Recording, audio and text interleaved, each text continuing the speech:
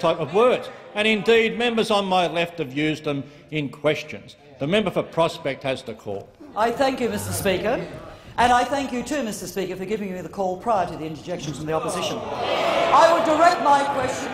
Order. My question without notice, Mr Speaker, is directed to the Prime Minister. And I ask you, Prime Minister, if you are able to explain to the House the principles of the government's policies for a multicultural Australia and indicate whether the government intends to abandon those principles, as some sections of the community are repeatedly suggesting. The Honourable Prime Minister. Mr Speaker, order. The House will come to order. This Labor government has consistently supported policies for multicultural Australia which are built upon tolerance and designed— Order. Members on my right will cease interjecting, as will members on my left. Mr Speaker, this government has consistently supported policies for multicultural Australia which are built upon tolerance and designed to encourage tolerance. The member for Moore might be put out for interjecting. Mr Speaker, never has the value of these policies been more apparent than is the case now. Policies to encourage social harmony and cohesion, policies to increase equity and participation for ethnic groups in the community, policies which encourage the expression of different cultural identities as a democratic right like any other, policies to increase our ability to call on the skills, talents and ambitions of all Australians.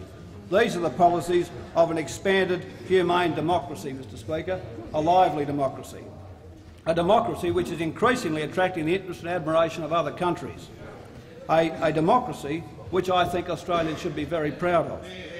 A multicultural Australia is a reality deriving from decades of immigration, but a tolerant, viable, successful multicultural Australia is a reality deriving from hard work, compromise and imagination. And I remind honourable members on both sides of the House, Mr Speaker, that a lot of the initiative came from the last Liberal government, Malcolm Fraser's.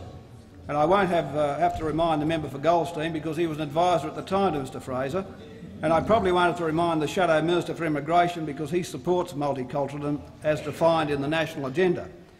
But I do have to remind the Leader of the Opposition. This is what Malcolm Fraser said. He said this on the 9th of March 1982. I would like to say here that the development of multiculturalism in Australia in recent years has helped us enormously as a community in gaining the wider understanding which the successful management of interdependence will increasingly call for. And he referred to multiculturalism. He says it became— Order. The Prime Minister might resume his seat. The Leader of the Opposition on a point of order. Order. Does the Leader of the Opposition have a point of order? Yes, I do, Mr Speaker. I ask that you instruct the member for to withdraw his remarks. Order. What remark did the member for Order! The House will come to order. He's got to withdraw. He yelled out— If the Leader of the National Party continues to interject, I'll deal with him. The Leader of the Opposition on your point of order. What was the remark? The remark he made is that Hewson is a racist, and I asked him to withdraw. If the member for Page made that remark, he should withdraw. Order! I'll withdraw it. The Prime Minister. Members on my left will cease interjecting. Mr Speaker, Malcolm Fraser also had this to say. Order! He referred to multiculturalism as becoming a symbol of a transforming vision of Australian society. Now, these are the references of a former leader of a coalition government. But I now quote the Leader of the Opposition in a speech to the Liberal Party in Western Australia in July this year, where he referred to multiculturalism as absolutely a fundamental mistake.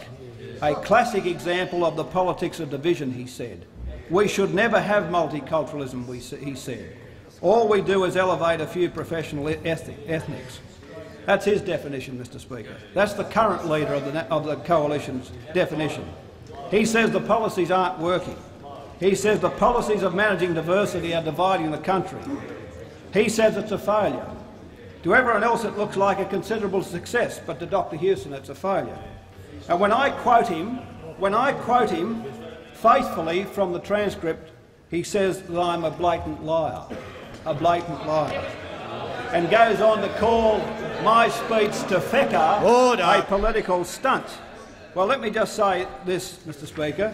As for the charge I'm a blatant liar, I direct him to his speech and I read it, from the quotation, the politics of division, not the politics of one nation. Multiculturalism, another classic example. The politics of division, not the politics of one nation. Absolutely a fundamental mistake in this country. We're a multicultural society, yes, but we should never have multiculturalism. All we do is elevate a few professional ethnics. Now, Mr Speaker, that's just an example of Dr Hewson's megalomania and paranoia. All those organisations and individuals not in his power are his enemies. All those bits of Australia which he did not make or does not control perforce must go. That's his view. They should make way for the new order, the same drab conservative order that people had in vogue in the end of the 1970s. So, Mr Speaker, the fact is, unlike Mr Kennett, I won't sue him for defamation. That is in a display of sensitivity, that is having blackguarded the Victorian government by billboards across Melbourne with the first reference to him, he runs to the courts. Unlike Kennett, I won't sue you for the same charge that you've made against me, unfairly and baselessly. Unfairly and baselessly. Order. The member for Low will cease interjecting, or I'll name him. Dr Hewson loathes multiculturalism. He loathes this view that diversity in Australia is good, that the role of ethnic groups and migrant groups in society is a bad thing. He loathes the people who have worked to make this a good, humane society. It's all about wanting to create a society in his own image. That is survival of the fittest. If you're not a millionaire, you're a layabout. If you can't go and grab the opportunities, there's nothing there for you. That's his view. Mr Speaker, that vicious view, the Gordon Geko view of life. The Gordon Geko view of life. Greed is good, and if it isn't sort of satisfied by greed, it can't be of any substance or value.